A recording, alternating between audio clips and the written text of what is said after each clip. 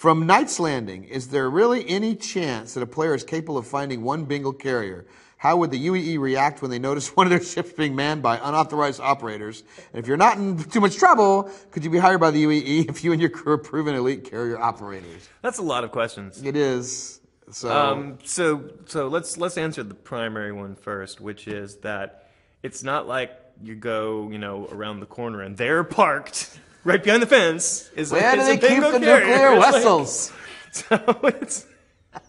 probably going to be, we're talking out in the fringes somewhere. Maybe out in Vandal space, a carrier that lost a battle.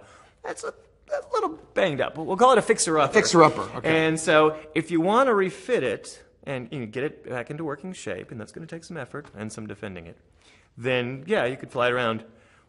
But it's not like you can bring it back and park it in the front yard and say, hey, look, we want to be your buddies. It's not going to happen. All right.